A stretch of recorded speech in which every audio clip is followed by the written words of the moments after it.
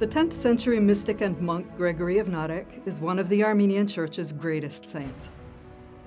On February 21, 2015, Pope Francis declared Saint Gregory a doctor of the Catholic Church, placing him in the group of foundational thinkers like Saints Augustine, Chrysostom, Aquinas, Athanasius, Ephraim, and Teresa of Avila.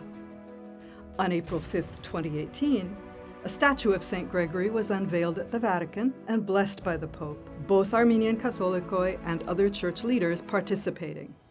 What drew Gregory to write about his relationship to God and his church in a way that speaks to the hearts of Armenians and to the church worldwide?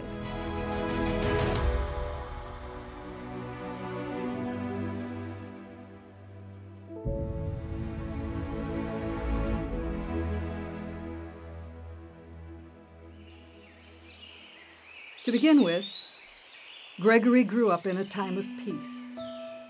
The Armenian kingdoms were about to fall, but in his lifetime, it was still possible to have warm relationships with people of other faiths under a culturally sophisticated, relatively stable government. Gregory grew up around Lake Van, a region dense with remnants of Armenia's most ancient past, as well as monasteries of all sizes. Every one of its harsh and stunning landscapes held reminders of the Armenians' deep roots in the soil and in Christianity. The early death of Gregory's mother changed his life completely. At less than 10 years old, he was sent to study at the monastery of Narek. There he came under the maternal protection of the Mother of God and Saint Santucht, to whom the monastery's churches were dedicated. In one of his prayers, he says tenderly, "My spiritual heavenly mother of light cared for me like a son, more than any earthly, breathing, physical mother could."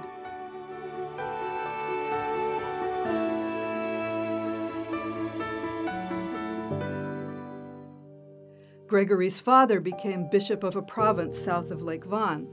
Unfortunately, this gentle, learned, even slightly pedantic man fell victim to Catholicosal party politics. The terrible injustice of his father's disgrace afflicted Gregory deeply. Adding insult to injury, the same authorities accused Gregory and his cousin of heresy too. The barrage of hurtful, untrue words was very wounding. Chronic poor health inhibited Gregory's life and prayer, frustrating his desire to live fully. Before he lost the battle against his debility at around 50, Gregory had experienced the full range of doubt, bitterness, resentment, and anxiety.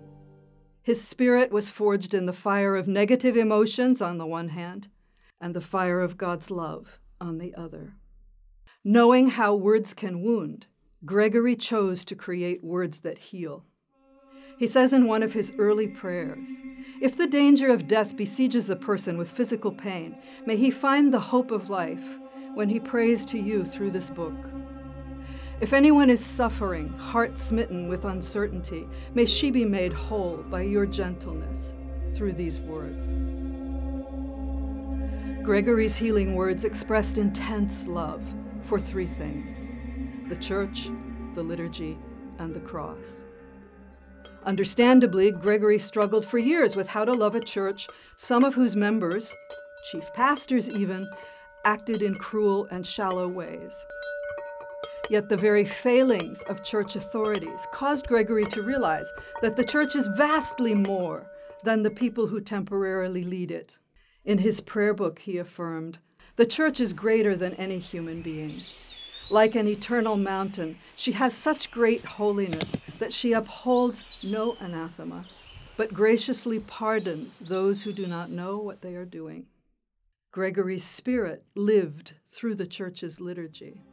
His prayers often follow liturgical sequences, and for him, life and liturgy are one. Swinging the censer, Gregory realized that he himself was a censer, that his thoughts were made fragrant by divine love just as frankincense is by the hot coals. Gregory's mystical life was also fueled by the cross. We know that Gregory saw his life as a crucifixion because he tells us so, quite frankly. His experience sensitized him to everything that looked or acted like a cross. Some days he felt like an unarmed gladiator. We have all had days like this, days when it seems to us that some force we never wanted to fight is bringing us down. On one very confrontational day, Gregory prayed, "Cut me loose with your victorious sword of life, the cross, and release me from the nets that have snared me, taken me captive, with death on all sides." Gregory often felt crushed. Yes, he chose to accept his role as a bunch of vulnerable grapes thrown into life's winepress. But then, one life-changing moment, he realized that the mechanism pressing down on the grapes was shaped like the cross.